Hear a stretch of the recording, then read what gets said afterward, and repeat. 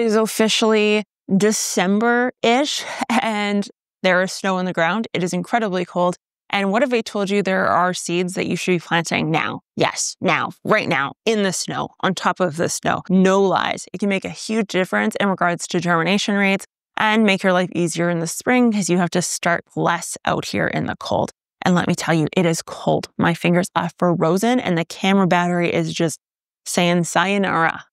Probably wants to go live in Mexico. So while everyone else is packing away all their stuff for next year, us Geek Crew folks are going to be outside gardening like crazy people because that's what this group of people is. So oddly enough, snow sowing mimics Mother Nature's natural process. What we're referencing is cold stratification, which is essentially a biological clock being turned on or a timer that's being turned on. Now, what essentially happens with any sort of plant that is in the cold is that it has two options. Option number one is that it's underneath the snow, which is where it begins to mature. And if we sow them now here in December, we have 4 more months of snow that will accumulate on top of those seeds, which is exactly what we want. Option number 2 is that you have plants that are way above the soil level and they kind of slowly over time make their way into the snow and the soil via bird activity, wind movement, mechanical manipulation, that sort of thing. So in 2018, there wasn't a meta-analysis done. And if you don't know what meta-analysis is, it's basically looking at a bunch of different studies and amalgamating them into one little journal that is able to kind of justify the explanation for something.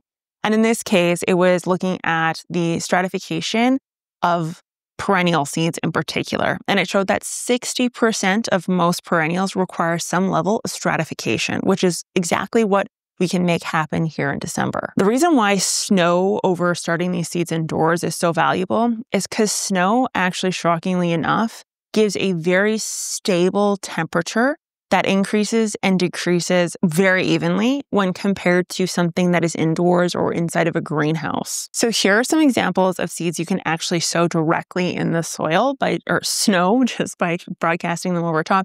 And if you don't have snow yet, but you know you're going to get snow, which is the important part here is that you get snow eventually, is that you can broadcast them on the soil surface and then the snow will eventually go over top. So I think the obvious one is native wildflowers. They're not limited to coneflower, black-eyed Susans, and milkweed. There's a ton of different colors and versions of all of those. And I have every single one in my garden. And every single one I actually did sow in a pile in snow several years ago, but nonetheless, they do very, very well. Next up is actually cold hardy vegetables. So this one I enjoy doing because it's one of the first things you can get out of the garden in the spring. I personally like doing it with spinach, but you don't have to limit it to spinach.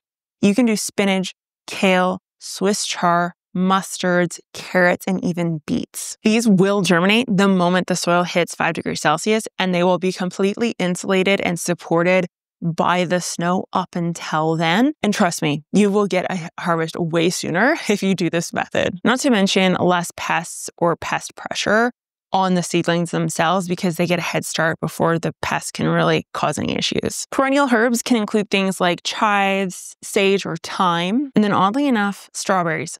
In particular, alpine strawberries. So here's the timing that you want to look at if you're going to go and plant any of these seeds. Number 1 is you want your daytime temps to be consistently below 0. So it's actually going to be plus 10 here.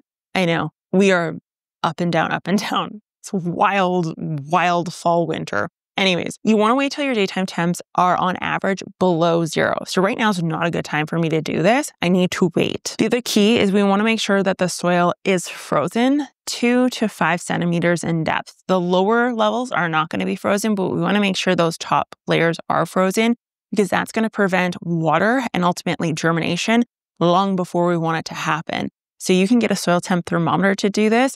Another way to look is actually just to kind of take a coat hanger and pop it in there. And if it seems like it's frozen, it probably is. That's a good indicator as well. So the next step is you're going to just broadcast the seeds onto the surface of the snow.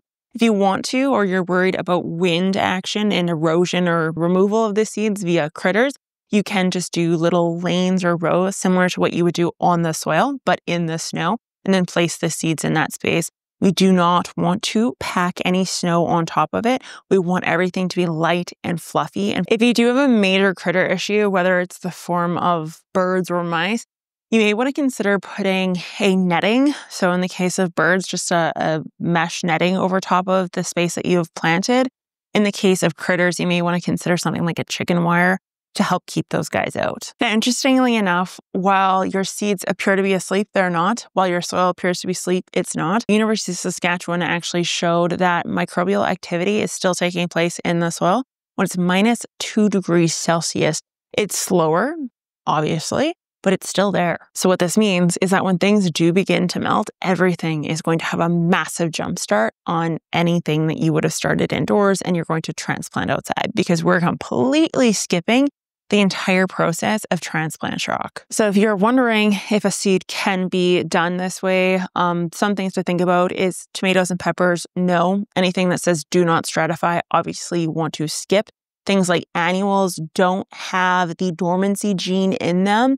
So if it says annual on it, generally speaking, probably not a great idea. What you want to focus on is cool, tolerant perennials and annuals. So if you're wondering whether or not your seeds actually would benefit from stratification, you can be your own garden scientist and do your own tests. What you would want to do is you would want to take half the seeds and put them in a damp paper towel inside of the fridge, inside of a Ziploc for somewhere around 6 weeks. After 6 weeks, you're going to pull that half out.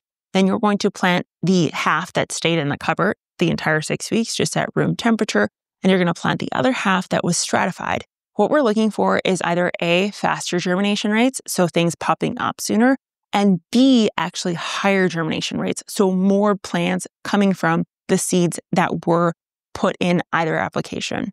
Obviously, if the ones in the cupboard do better, they don't like to be stratified. If the ones that were put in the fridge do better, that is the method that you want to use going forward, specifically for those seeds. So there you have it. I bet you never would have heard that you need to start some of your spring seeds here outdoors in November, December, January. You're welcome for always teaching you something new, I'm sure. Now keep in mind, this is not actually my seed starting video for December. No, that's right, folks. There are seeds you need to start indoors in December.